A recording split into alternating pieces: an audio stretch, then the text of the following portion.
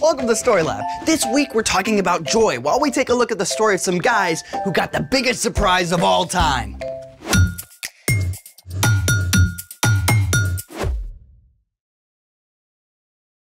Hey, I'm Zeke. Oh, and I'm Carter. And we're talking about joy, which is choosing to celebrate what God is doing. Carter,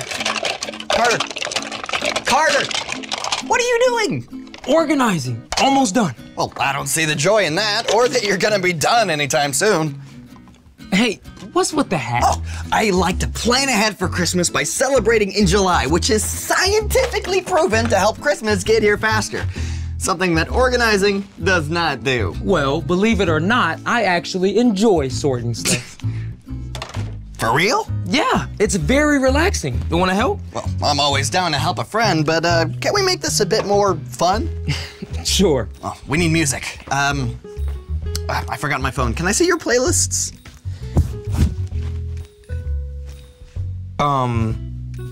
I think I accidentally organized my phone in one of these boxes. Oh, well, then we make our own music. Okay. Oh, please don't tell me that you're going to sing. Remember karaoke? Karaoke. But no, I have an even better idea. You ready? Let's make it! All right, what do we need? You got everything you need right here. Right here? No, right here. We'll need latex gloves, pair of scissors, some tape, and a bunch of straws. So we don't need the bottles. All right, let's make some music. First up, clarinets and flutes. Grab a straw and flatten one end of it. Okay. And you can even do this with your teeth. Oh. Okay, that's fine. Then, cut the sides like a V so you have pointed ends with your scissors. This might be a good time to ask a grown-up for help. Totally.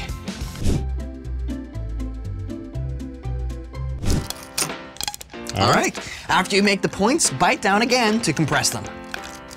And that will help make the sound.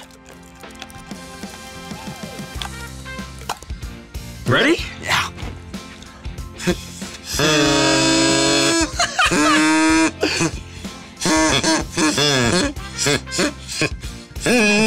This is so annoying. I love it. Is that Jingle Bells? What else? And if you want to change the pitch, cut the straw shorter.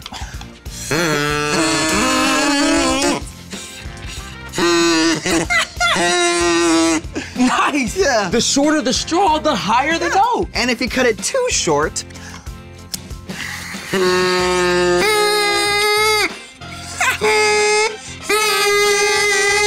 just add another straw at the end. And you can do that by cutting about halfway down the straw, Like so. then curling up so it's a little bit smaller, and sticking it in to the other end. Might take some trial and error. Oh.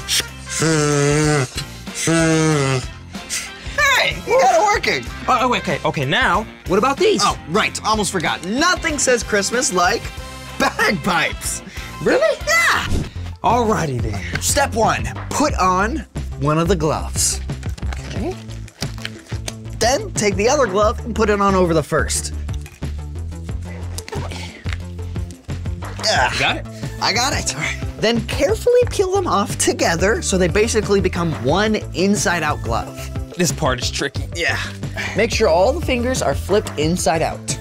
Now, step two, pretend the glove is a balloon and blow it up a little. Moving right along to step three, tie the wrist part of the glove in a nice tight knot.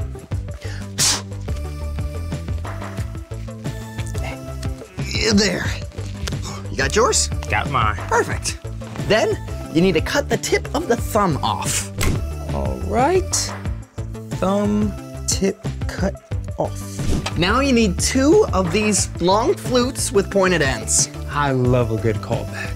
Step 4, put the pointed end into the thumb hole and tape it into place. And there. What's next? Okay, bagpipe magic. Here we go.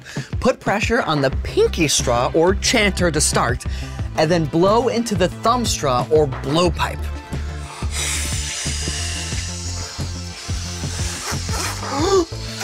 Then release the chanter and let the music play.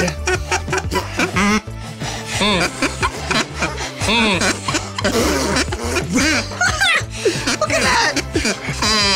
Yo, that's so cool. As long as the bag is full of air, the bagpipe won't stop droning. Wow, so that's how they hold those notes in for so long. Yep. These bagpipes could basically make this strange but joyful noise forever. Speaking of joy, it's time for... The story before the story. Today we're in the third book of the New Testament, Luke. God had a plan to bless the whole world through one family, the Israelites. But God's people kept turning away. At last, they were attacked by foreign nations. Even in this dark time, God spoke through prophets and promised to send a rescuer. After hundreds of years, God sent an angel to an ordinary girl named Mary. He told her she would give birth to a baby, God's very own son, Jesus. Which is where our story starts. Take it away. Hey everyone! Before Mary had her baby, Mary and Joseph had to make a road trip to Bethlehem so they could be counted by the Romans.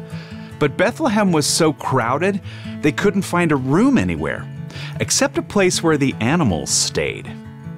So God's very own son, Jesus, king of the entire universe, was born where cows and sheep were kept and placed in a feeding trough to sleep. It was the most incredible news ever, and no one knew about it yet. But just outside of town, a group of shepherds were taking care of their sheep. Now, of all the jobs somebody could have, shepherds were pretty low on the list. I mean, they spent nearly all their time out on the fields with a bunch of dirty sheep.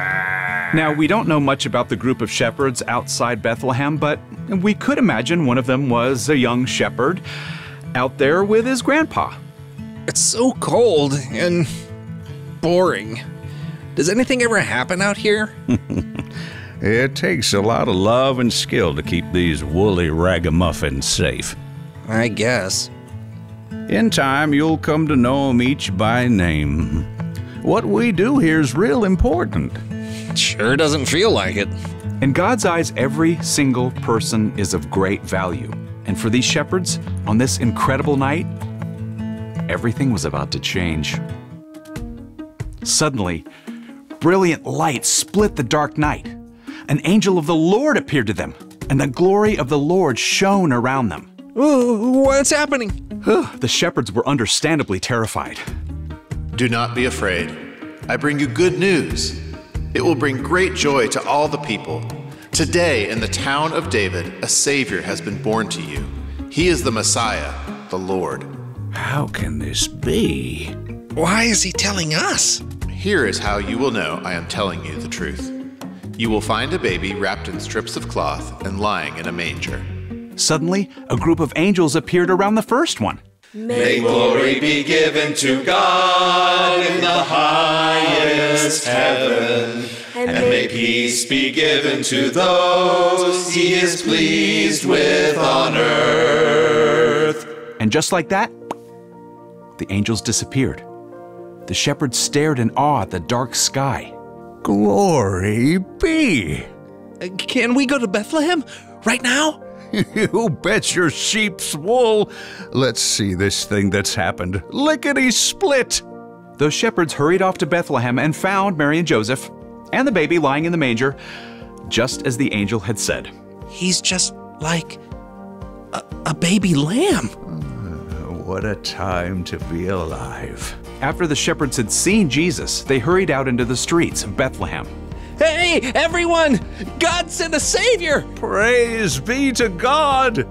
God had chosen a handful of lowly shepherds to carry the most important message ever. And the shepherds were so filled with joy that they shared the good news about Jesus with everyone they met. The end.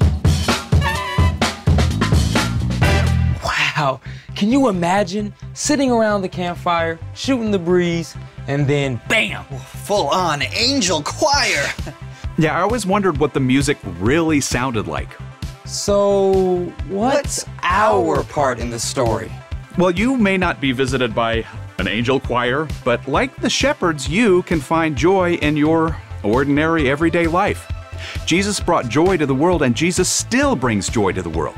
So you can have joy at school when you have to stand up in front of class. Or at soccer practice when you have to run laps. You can even have joy at the dentist. Or when you're waiting in a line that takes forever.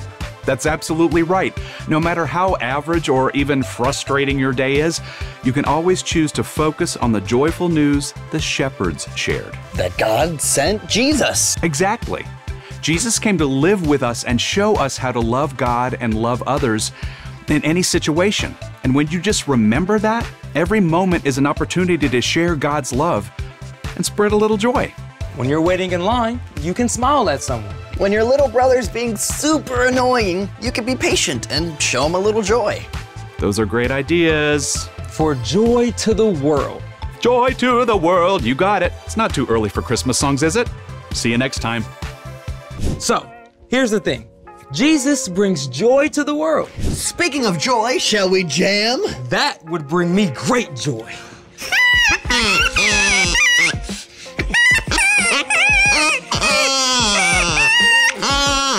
We should go on tour. Absolutely. Thanks for joining us in the Story Lab. See you next time. Who's gonna read it? Oh, let's title it Ode to Chaos. Yes, like this. Yeah. I'll set the beat.